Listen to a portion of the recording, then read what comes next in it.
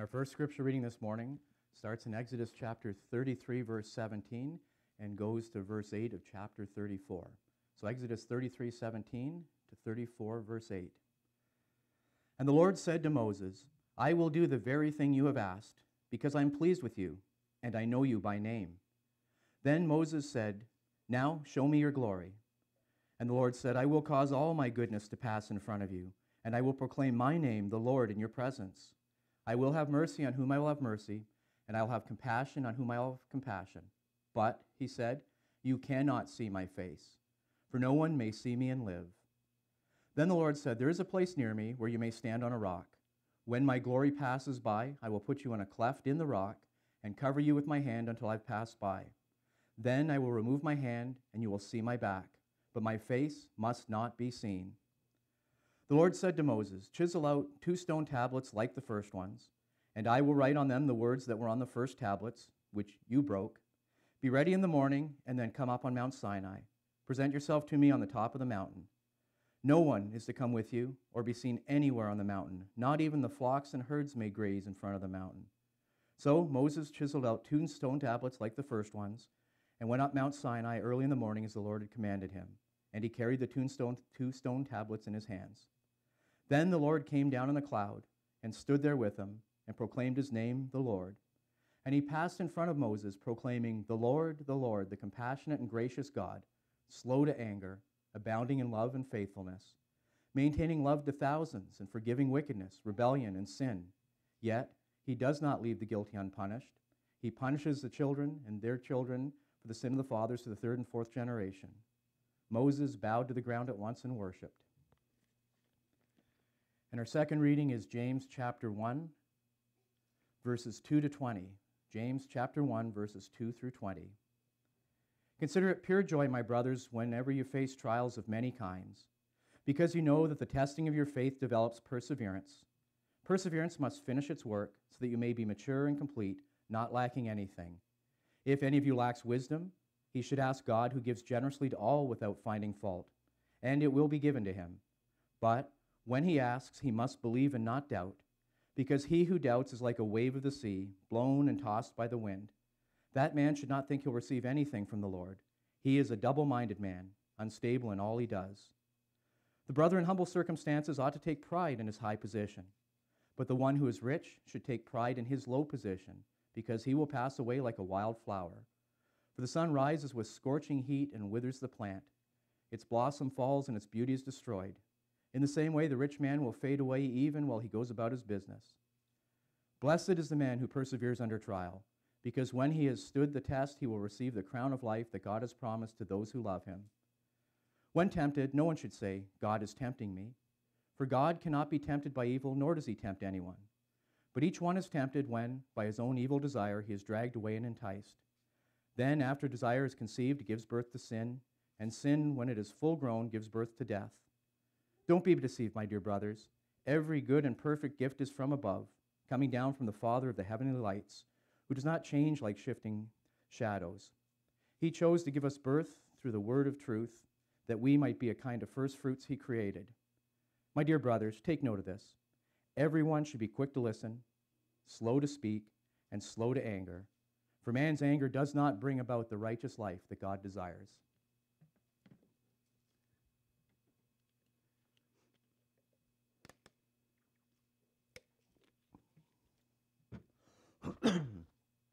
So hopefully you're listening closely to the children's story this morning, because in a nutshell, that's our message. So I guess we can pack up and head to Tim Hortons.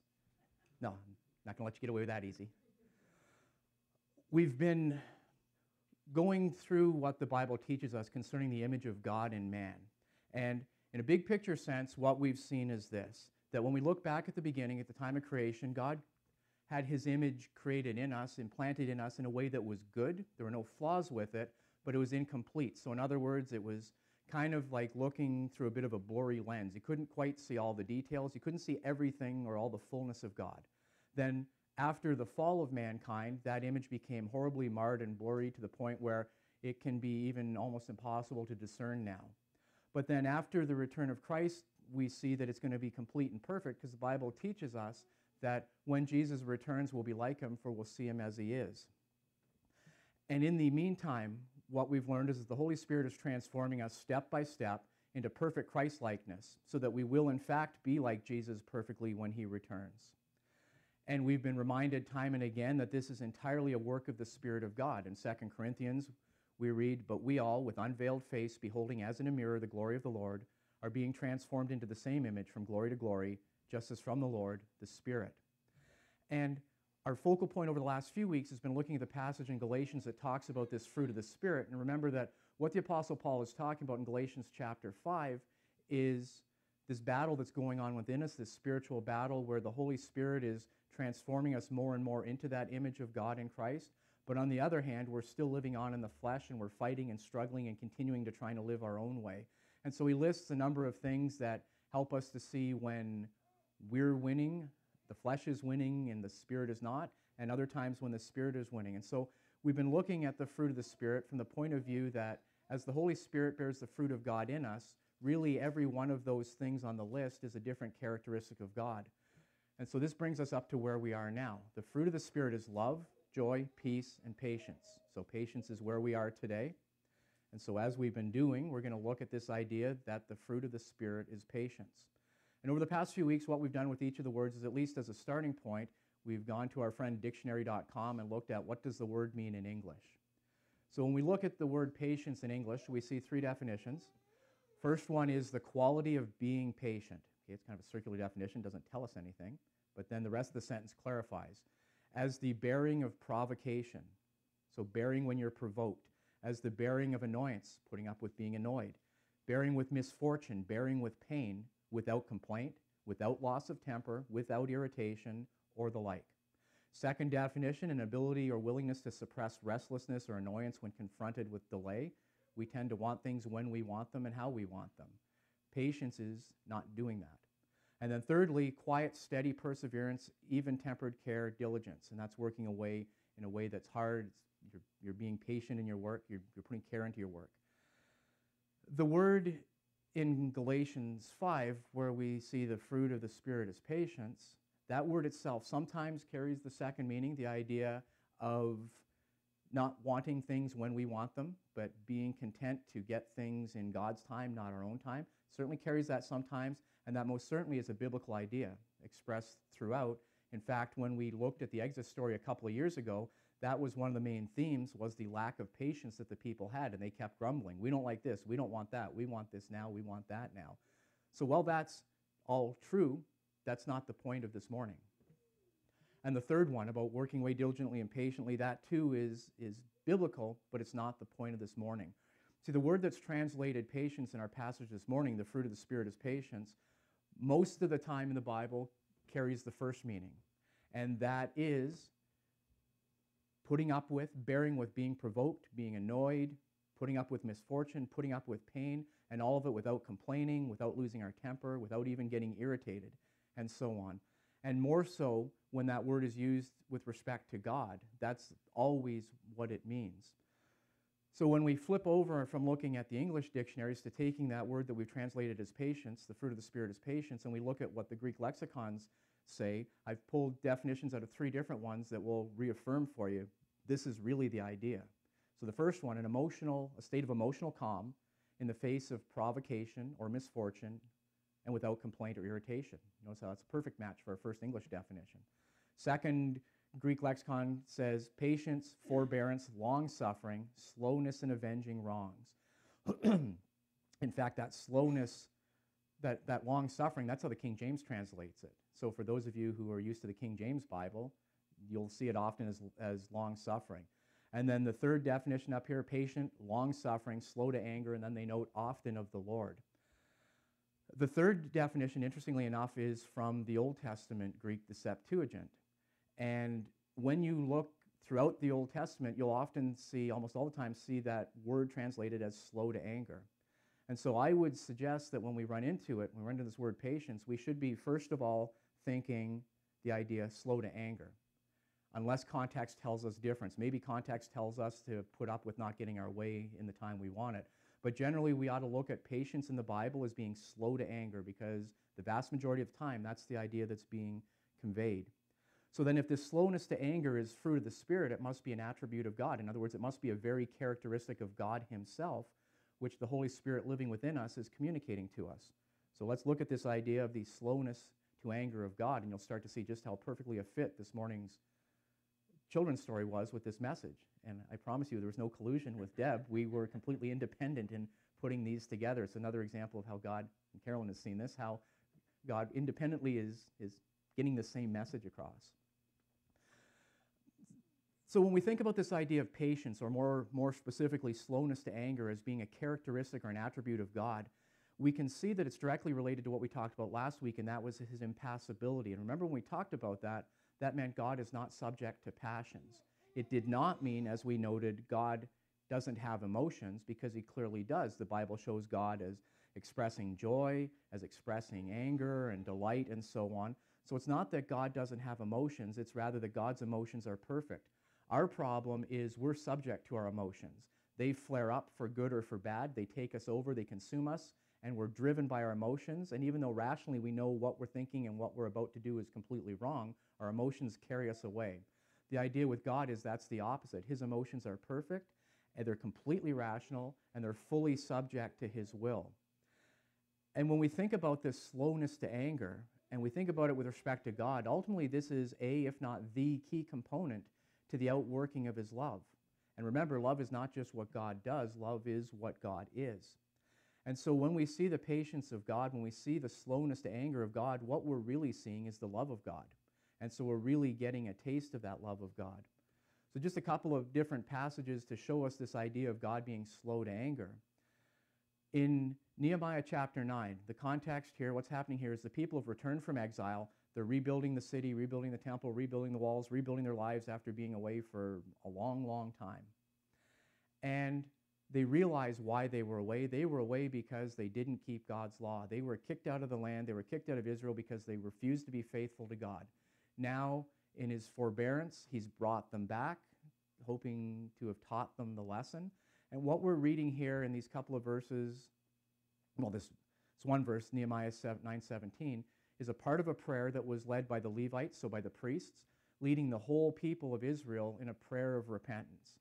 And in the midst of it, reflecting back on the history of the Exodus, the prayer includes these words: "And they refused to listen, and did not remember your wondrous deeds which you had performed among them. So they became stubborn and appointed a leader to return to their slavery in Egypt. But you are a God of forgiveness, gracious and compassionate." And there I have an underlined slow to anger, and right there is literally that word that we have is translated patience in Galatians 5. The fruit of the Spirit is patience, and that is the exact word. Slow to anger and abounding in loving kindness, and you did not forsake them. See, because God was slow to anger, he was angry with them, and he was right to be angry. They had rebelled against him in horrible ways. But because he was slow to anger, he didn't give them what they deserved. He gave them what they did not deserve. And so as Deb said this morning, it's good for us that God's not fair. Because if God was fair to us, we'd be in a world of trouble. So God wasn't fair to them, and that was a good thing. Then the first verse of our call to worship this morning, our call to worship started in Psalm 103, verse 8, where we read, "The Lord is compassionate and gracious." See? Compassionate and gracious and compassionate. Notice how these words are all occurring together. Slow to anger, exact same word once again, and abounding in loving kindness. And again, the same concept. It was the theme of praise and worship in the Old Testament. Carrying on with this idea about God being slow to anger and how that resulted in the people not getting what they did deserve, but out of God's graciousness, his compassion, his loving kindness, they got what they didn't deserve, and that was mercy and deliverance. Think about the Apostle Paul in Romans chapter 2, where he's talking about God working through the gospel, and he says this: "Or do you think lightly of the riches of his kindness and his forbearance?" There's that forbearance, long-suffering.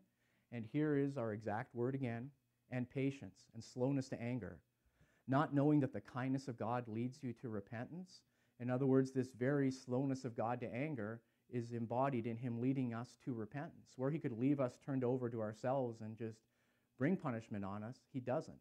He brings us back to himself, collecting us in his wings, as the Bible gives the image.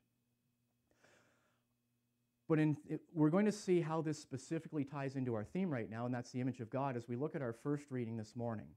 So our first reading this morning, Exodus, which was Exodus 33 into verse 34, Some of you may remember that we read that exact passage a couple years ago when we looked at the Exodus story. And historically, that came right on the heels of the golden calf episode. So remember, Moses is high on top of the mountain, face to face with God, getting the law, getting the covenant, the pattern, the rules, the guidelines for the loving relationship between God and his people. And all that time while he's up there, the people in the camp are getting restless. They're thinking, we kind of want to go back to Egypt. They went to Aaron and said, we don't know what's happened to Moses. We don't know what's going on. Make us a god to lead us. So Aaron did. And God had said to Moses, you need to get down there. The people are rebelling and I'm going to destroy them. And Moses, to paraphrase, basically said, calm down, God, it's not that bad. It'll be okay. I'll go deal with it. And as Moses walked down, he saw what was going on, and Moses had a giant hissy fit, smashed the tablets of stone on the ground, and he reacted out of anger when God himself really didn't right away. So God really had reason to be angry, and there was judgment brought on people within the camp. But even when we looked at the Exodus story, those times where the ground opened up and swallowed people, where poisonous serpents came through, when fire consumed people, that wasn't God being vindictive. That was God cleaning out the bad element for the protection of the majority, because the majority would not safely get into Egypt if that evil minority was able to have their influence. That was the long suffering of God. So in the context of that, Moses was starting to get concerned. He was starting to think, well, it wasn't the first time he thought this, but he once again thought, I can't do this. I can't lead this people onto the promised land. This is too big for me. I'm just not up to the job. And so then he asked God, I need something from you. I need you to show me that really you're going to be with me, that really you're going to lead us safely to the end, because I just can't continue on. And so what we saw was that Moses asked God to reveal his glory. Verse 18, Moses said, I pray thee, show me thy glory. Moses thought if he could see the beauty of God, the fullness of God, the splendor of God, if he could see God's face, that would be all that he needed. That would give him the strength he needed. That would send him on his way. But once again, God, out of his love for us, doesn't always give us what we ask for, because a lot of times what we ask for would destroy us. And so God's answer is no. Okay, there were more words to it than that, but in effect it was no. Because God said, you cannot see my face, for no one can see me and live. So imagine if God had have answered his prayer. Think about all the times our prayers don't get answered, and we think, well, what's happening? Is my faith not big enough? I mean it for good. I really seriously want this for good purposes. But God knows more than we do, and sometimes when he doesn't give us what we ask for, that's the best way he could answer our prayers, and that's the case here. And then God continues saying, behold, there's a place by me, and you shall stand there on the rock, and it will come about while my glory is passing by. So God is going to display his glory, just Moses can't see it. So he's kind of meeting him part way on this. He's doing as much as he can. I'll put you in the cleft of the rock and cover you with my hand until I pass by. Then I will take my hand away, and you shall see my back, but my face shall not be seen.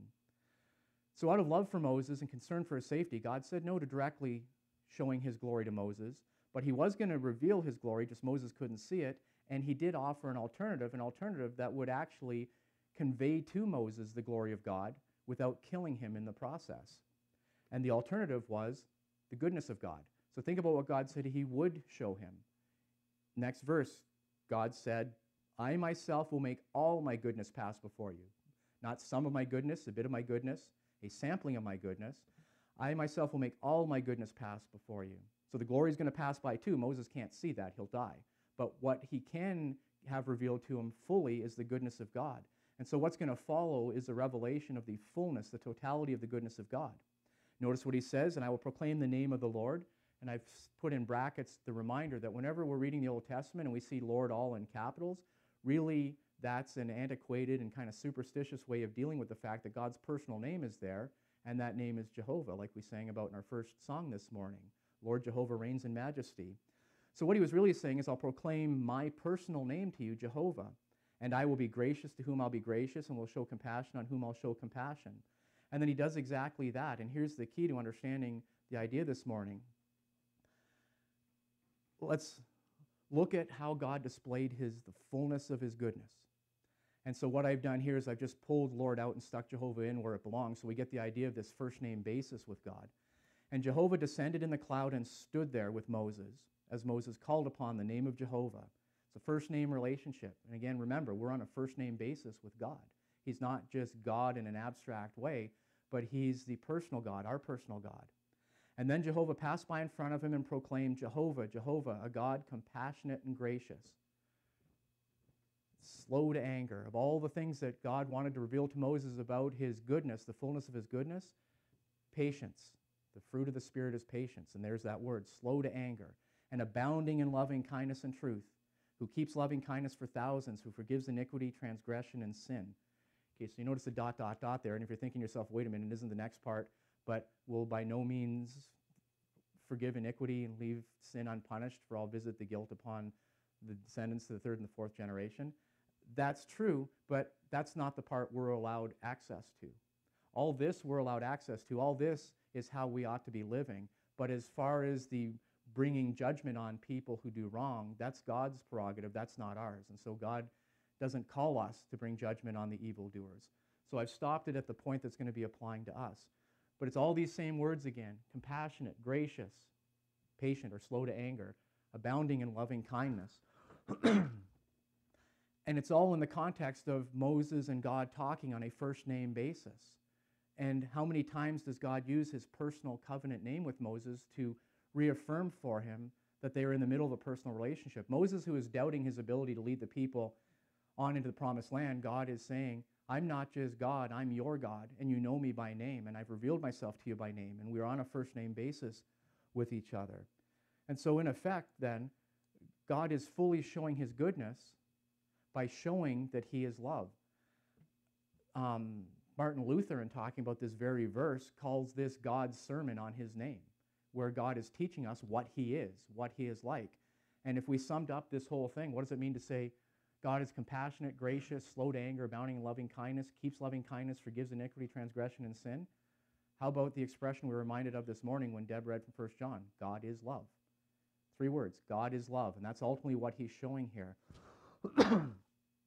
And more so, he's not just showing that God is love, but he's teaching us what does it mean to say God is love. Well, what it means is God is not giving us what we deserve because he's compassionate and he's gracious and he's slow to anger. And he's abounding in loving kindness and truth.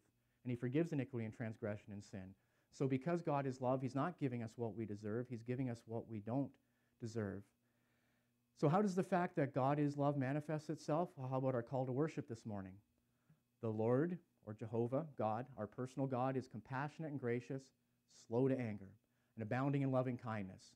He will not always strive with us, nor will he keep his anger forever. See, slow to anger. He has not dealt with us according to our sins, nor rewarded us according to our iniquities. He hasn't given us what we deserve. For as high as the heavens are above the earth, so great is his loving kindness towards those who fear him. As far as the east is from the west. So point east, and I'm kind of pointing north and south, I guess, but point east and west, and your fingertips are pointing in opposite directions.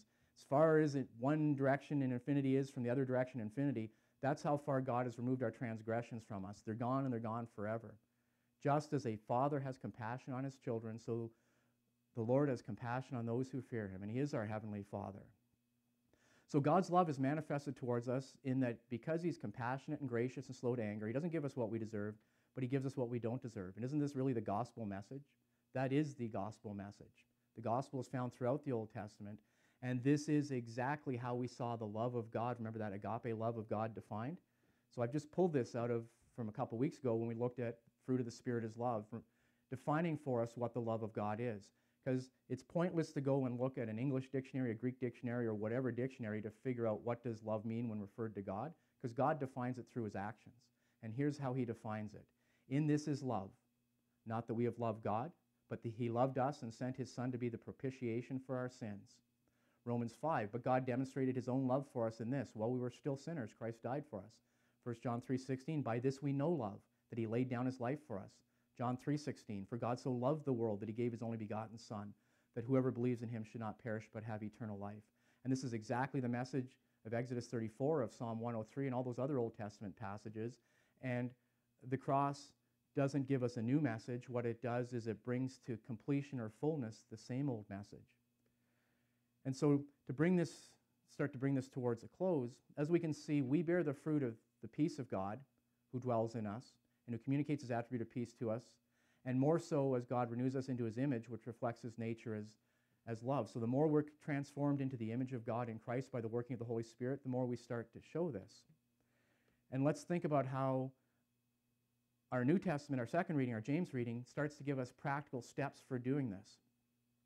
And what I've done I got to second guess using this blue to correspond things because blue doesn't work so well from where you're sitting. In Exodus 34, God teaches us about his image. I'll read it again. The Lord passed in front of Moses and proclaimed, the Lord God, compassionate and gracious, slow to anger, highlighted that in blue, and abounding in loving kindness and truth. Notice how I've pulled out abounding in truth in red. I'll come back to that in a moment. Who keeps loving kindness for thousands and who forgives iniquity, transgression, and sins.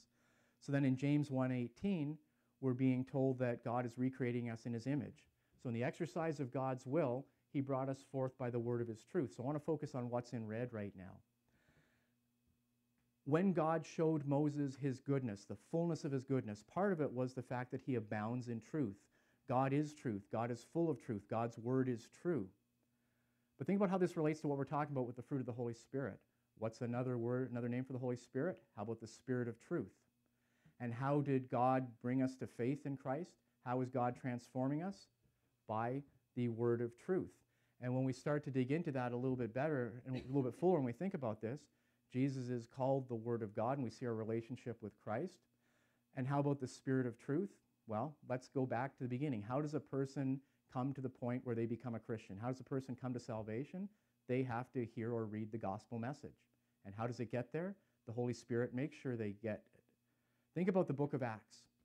How many times did we see the Holy Spirit working in a miraculous way to bring the gospel to somebody, for example, standing in a chariot in the middle of the desert? And yet there, that Ethiopian eunuch in the middle of the desert, standing in his chariot, had the gospel brought to him. There's no human barriers for that. So the Holy Spirit brings the gospel to those who God really wants to make sure they get it. We don't have to worry. We throw it out there and it'll get to where it needs to go. But then there were other times where we saw that the apostles wanted to go into this town or that town and preach the gospel, and the Holy Spirit prevented them, wouldn't let them. So it's the Holy Spirit who brought us the gospel in the first place. It's the Holy Spirit who teaches us the truth of it so that we believe it, we understand it. It's the Holy Spirit that convicts us of the truthfulness of it, of our need for the gospel message. And so whether it's the word proclaimed from Scripture, whether it's the conviction in the truth of that word and the faith in that word, it's all the outworking of the Spirit of God. We see that in what God said to Moses. We see it in James. Then in verses 19 and 20, we're called to walk in accordance with that image. If God is transforming us into his image, we have to walk accordingly. So verses 19 and 20, this you know, my beloved brethren, but let everybody be quick to hear, slow to speak, and slow to anger, just like God is slow to anger. Well, why? Partly because we're called to reflect the glory of God, but also simply because the anger of man does not achieve the righteousness of God.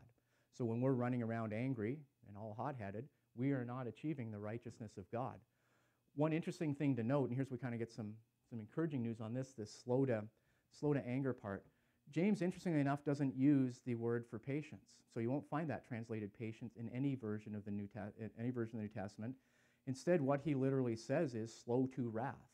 And why he is saying that we need to be slow to wrath, because the wrath of man does not achieve the righteousness of God, is he's not just talking about our response. He's not saying don't be angry. He's saying don't respond out of your anger. And there's a big difference. So the Bible tells us it's okay to be angry at times.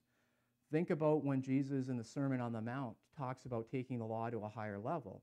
He doesn't say if any one of you is angry with his brother, you're guilty of murder. What does he say? He says if any one of you is angry with his brother without reason, is guilty of murder. And that's the idea James has here. It's not the being angry in the first place, it's acting out of that anger. Speaking to spouses, the Apostle Paul writes to the church in Ephesus, and he says, don't let the sun go down on your anger. In other words, the angry part, that's fine. We do things wrong to each other. We're going to get angry with each other.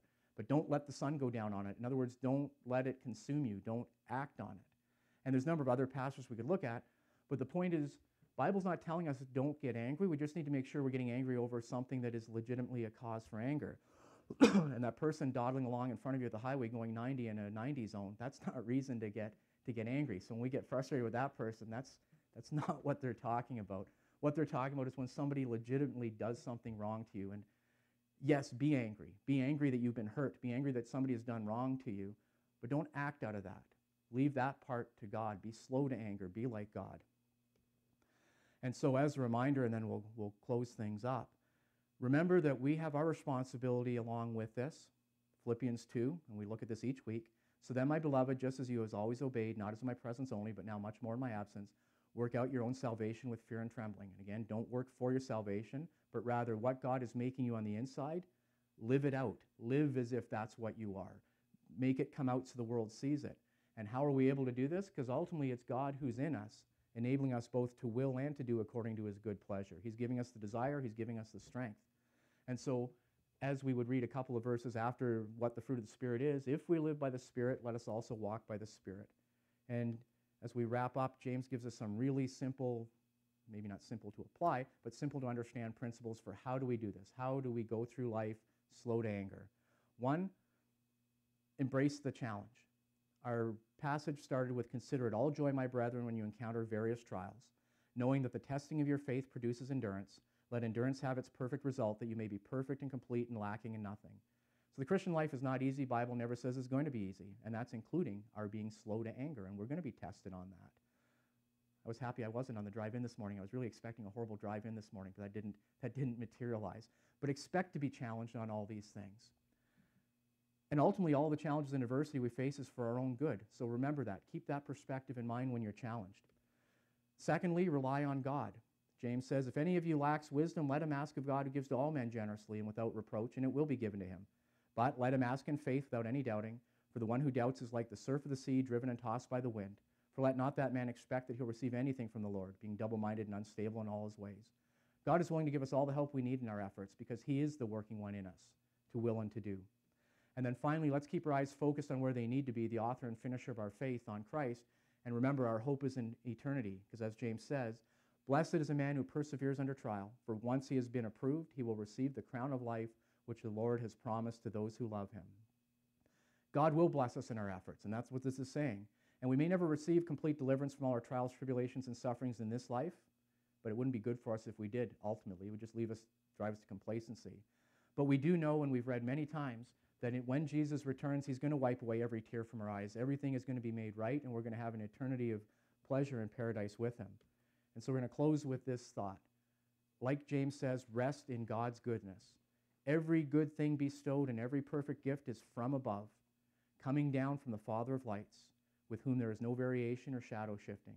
So remember the fullness of the goodness of God, the God we know by name, the God who is compassionate and gracious, the God who is slow to anger, abounding loving kindness and truth, who keeps loving kindness for thousands, who forgives iniquity, transgression, and sins, and even leads us to repentance. So God is love, and as God transforms us more and more into his image in Christ through the Holy Spirit, this will include making us increasingly slow to anger. So our hymn of response this morning is a hymn that talks about God being the working one in us and transforming us, and it reminds us not to get sidetracked by what we're doing and what we see happening outwardly, but remember our reliance on God, and remember that while we're completely dependent on God, God is completely dependable. So let's stand together and join in singing, I Sought the Lord.